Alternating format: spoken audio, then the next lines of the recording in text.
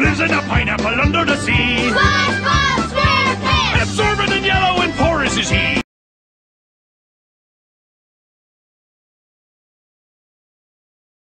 Hey everybody, this is 22 Tiger Dude, and I'm here to review the SpongeBob episode To Save a Squirrel, requested by Automations Pictures Incorporated. So, this episode is about when SpongeBob and Patrick want to tag along in Sandy's trip, and Sandy won't let SpongeBob and Patrick go out with her because she's going to be going out in the wilderness where she thinks it's too dangerous for them, and Sandy doesn't think SpongeBob and Patrick could surviving. So SpongeBob and Patrick tag along with Sandy without Sandy knowing. They're hiding in the truck, but then SpongeBob and Patrick end up in the middle of the wild.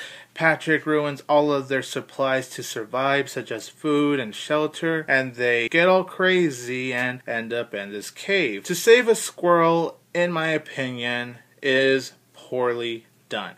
This episode sucked. Let's just start off with the episode title, To Save a Squirrel.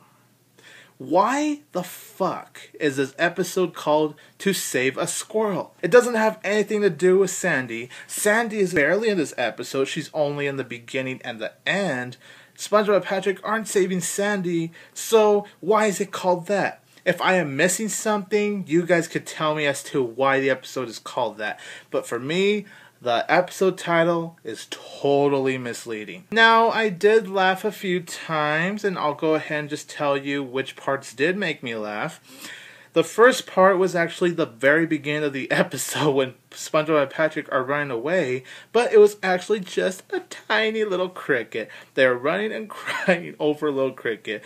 It was stupid, but it was really funny. The second one is the cutaway with Squidward and the SpongeBob and Patrick dolls, and he's trying to poke the needles at them. That was actually pretty clever to me right there. I also enjoyed the sponge cake joke, and that's really it, I believe. I did laugh at least a few times, and they were very good laughs. I also did enjoy that old man that was in the cave. He was really entertaining to me. And SpongeBob and Patrick, again, and SpongeBob and Patrick going head to head and trying to eat each other because they're getting hungry as hell.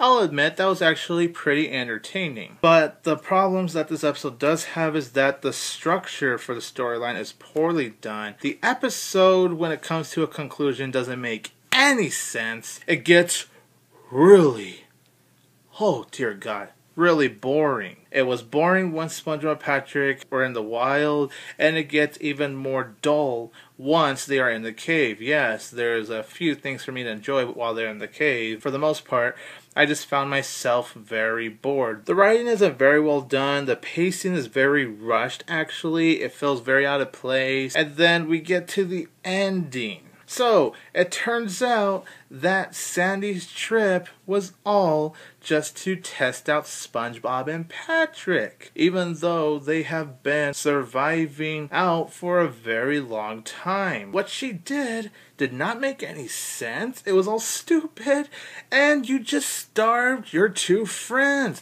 The two of them almost ate each other because of that, Sandy. What the hell? And as much as I love Sandy, SpongeBob and Patrick had every right to go after her at the end. It's one of the most poorly done episodes I've seen. It's one of the most boring episodes I've ever seen. By the time the episode ended, I wanted to fall asleep because that's what this episode made me want to do for the majority of it. As well as having a fucking misleading episode title, for God's sakes. To Save a Squirrel gets a 4 out of 10.